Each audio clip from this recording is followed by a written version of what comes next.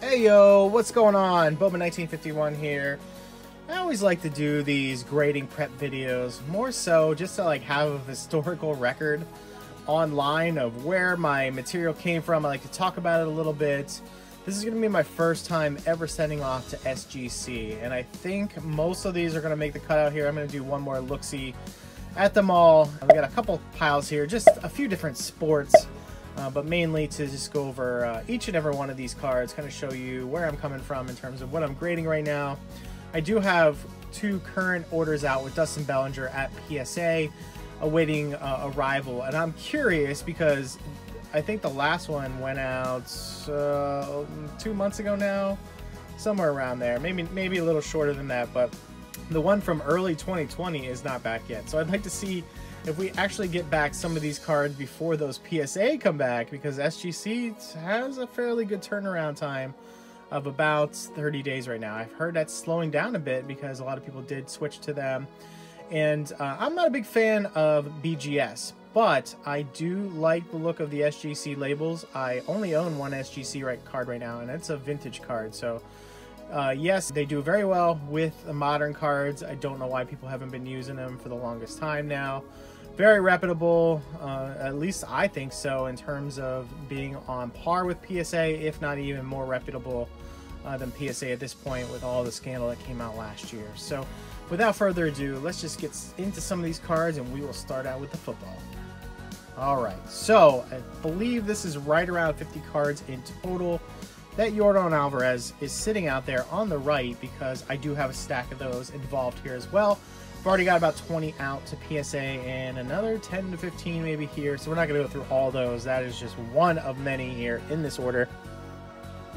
Let's get right into, I believe, some football and then some basketball right after that. So this is a Drew Brees Prism. It's going to be from 2017. That is the holo. Got a little Phoenix here. I've done very well on my Phoenix from Brady. I'm not going to be able to add these to my PSA registry. I'm sort of backing away from registries as well. SGC has their own coming. I don't think it's all that important. It's just a measuring contest for me at this point. It just makes no sense. Select there from Brady. Just saw that was going up in value. And I dug deep into my prior, PC for some more Brady's and found this Chrome 2003 wrap up there. That's increasing in value steadily. This very early Bowman Chrome, found that too. This is going to be a 2004.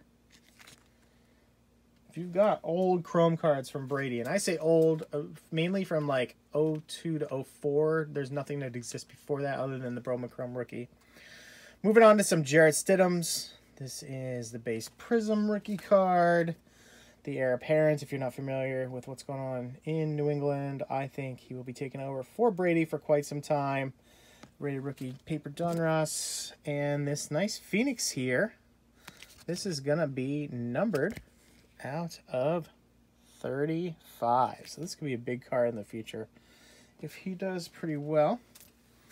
One random hockey card here. This is a second-year Gretzky Topps All-Star card. You will notice this is, like I said, the Topps. They blacked out all the names there, kind of like as a scratch-off, which was a silly thing to do, unfortunately. It's not the best centered. I'm expecting maybe around a 7 on this card, but it was pack-pulled. I opened some 40-year-old packs on my birthday, so this one is from 1980. And I just wanted to see what I'll grade at SGC. It's a good card to have holstered, especially when you pack pull it. I think this is a second-year Kobe Topps. Looked fairly well centered there. Not perfectly, but this one came off of ComC. Getting to some biggies now for basketball that I recently ripped. This Optic Zion Williamson.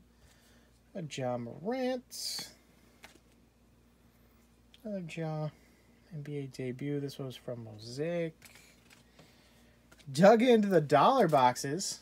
Moving on to some baseball now. So we're done with the football and basketball. And this card has gone up considerably in value. I may have bought this a little over a year ago, like I said, in a dollar box. And it looks like it'd be in pretty good shape. So let's see what happens there. Old Trouts going through my PC here as well. Gold Bowman from second year. I think this is 2012. Another from 2012. This is a paper Bowman. Mike Trouty. Maybe a 12. Something like that. Not too concerned with it right now. Paper Rookie Cup. Trouty. Looking good there. Oops. Yeah, sorry. Yeah, we'll go to the chrome. This is just a duplicate I was going to show, but you can hold off on that one. This is like a 2016, I believe. Next up is going to be some very recent rookie cards out of the baseball. Any of these pack pulled, whether they be rookie card explosion boxes. 2018 Topps update I've been sitting on. This was a rookie card explosion box, one of my best ever. Base Mookie Betts. Recently pack pulled. Glaber out of 18 updates. Austin Meadows, same thing. Hate the horizontal, but that is a card that's going up in value. Now this one I think is still on the fence. I don't know how well these die cuts are going to do looking like that, but I may just still try that Vladdy out. Been opening up a lot of Series 2 from 2019 as well. We've got 2 Eloy bases here. This Black Devers out of, I think, 18 update. Same with Ohtani. On the fence maybe with the Soto insert. Here's one of my favorite cards out of the last couple years. This short print of Acuna Jr. with the Rookie Cup. Flashing the symbol there. I love that card. This Bichette. Pack pulled out of a hobby box with the extra pack. That's the silver. Andujar. Topps Chrome. There's a Lux. 2020 Topps. Robles at a 18 Chrome. This is a very hot card right now. The base at an 18 Series 1 Topps for Devers. PD. Tatis out of the same couple packs from S2. The Bichette insert from Turkey Red. Vladdy, NNO. Pack pull just very recently. That was a ton of fun to find that. Same with this one. 18 update. Soto insert. Looking really nice there. And bam. The big boy here. The Acuna to end it. I didn't really mean to end cards overall for this order. I just meant that this stack right here is going to be all Yordan Alavarez. So that ends it in terms of anybody else other than Yordan, but we're not going to go through all these. As I mentioned before, you got the blue insert there from, I don't think these are numbered. They are not. Chrome Turkey Red. Very tough to find. The paper white 85 insert. Really big card here. This is numbered out of 199. There we go. Autograph of Yordan. Probably my favorite card in my collection right now. And we've got all those 2020 bases to go out. Roughly 10 or so. All made the cut. To head off to SGC. Looking for maybe a pristine in there. We'll see. Pretty excited to send off cards to a new grading company. Like I said, I've never used BGS. I've been strictly PSA all along, but they're starting to play second fiddle in my mind. I think I'll still grade with them. Maybe it'll come down to like 50-50 SGC and 50-50 PSA.